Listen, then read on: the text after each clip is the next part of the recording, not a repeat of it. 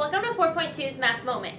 Today students learned more about 3D shapes and also looked at some that were not rectangles and squares. So they veered off from just rectangular prisms and cubes and looked at some more shapes. So we're going to look at a couple of examples today. On their homework, they're asked to identify the shape. So the name is not given on their homework. They have to come up with that on their own. So when they're looking at a shape, a way to identify it is to look at the shape that is on the bottom. So on the bottom and the top, right? So the base of the shape, and in this case I'm looking at the top of it, but the same shape would be on the bottom, is a five-sided shape. So that's a pentagon. That's where I come up with this first part of the name, all right? Then I need to decide if it's a prism or a pyramid. We teach the students that a pyramid comes to a point, one point at the top. We think Egyptian pyramids, we give some real-world examples there.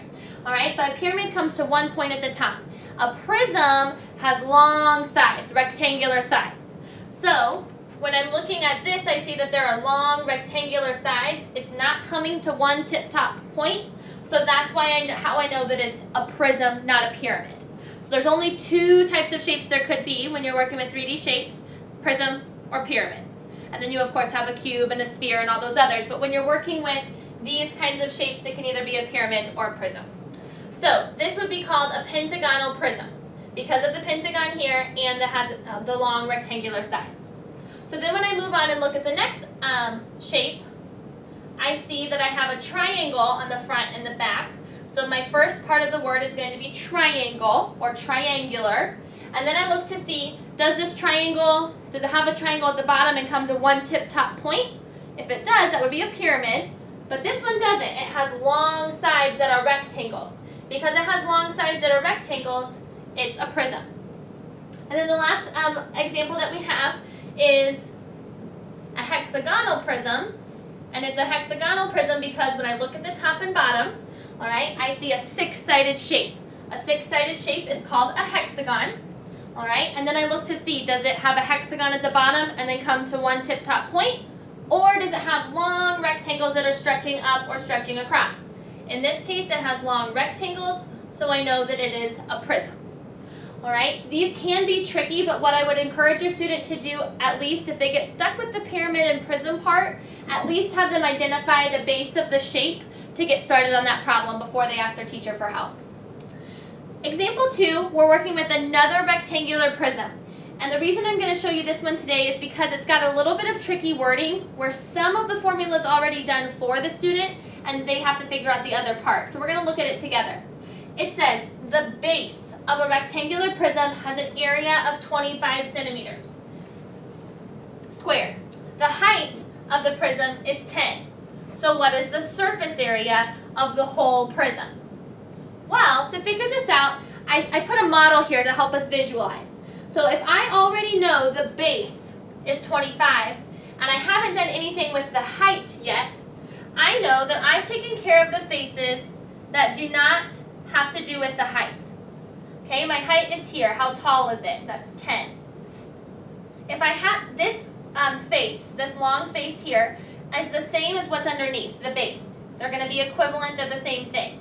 I can't see the bottom, but I know that it's there because this is a 3D shape. If the base is 25, then I know that this top is also 25. It has an area, so that part's done. I don't have to figure out that face or this face down below that I can't see. I know that those are both going to be worth 25, and that there's two of them, so I'll have to add that into my formula. Now what I have left to figure out, using the height and the width and the length, is how much is this shape worth, what's the area for that face, and what's the area for that face.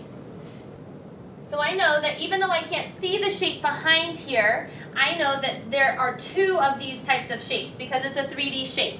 So this face I'm going to have to multiply twice, and this face I know is also over here. Even though I can't see it, I'm working with a 3D shape, so I know I'm also going to have to double it. Kind of like our formula in 4.1, and like we're going to double this one because I know there's something on the bottom that is equivalent.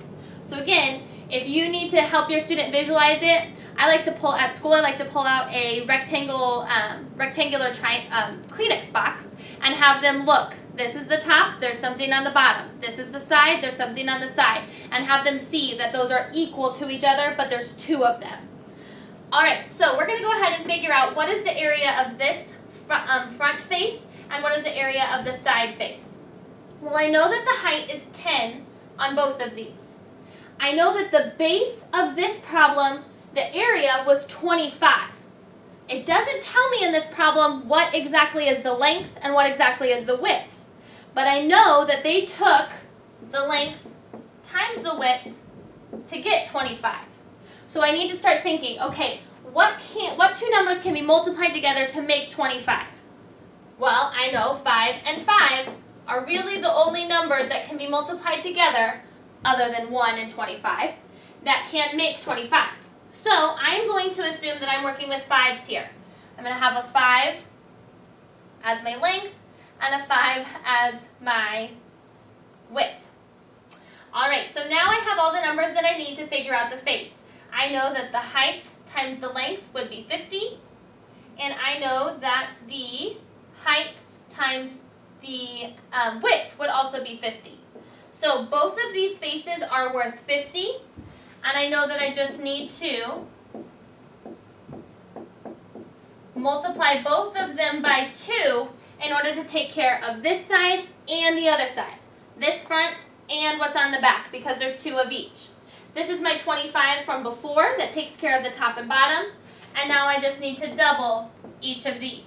So 2 times 25 would be 50, 2 times 50 would be 100, 2 times 50 would be 100 again, and then I just need to add up. 100 plus 100 is 200, plus 50 is 250. Now I'm working with centimeters in this case, and because I'm finding surface area, I'm going to square my units. Now, you might be thinking, well, Mrs. Green, this doesn't seem quite to scale. If this is 5 and this is 10, we just use this rectangle as a model to give you a visual to help you see. This wouldn't actually be the problem that you would use on a homework assignment. All right, if you have any other questions, ask your teacher.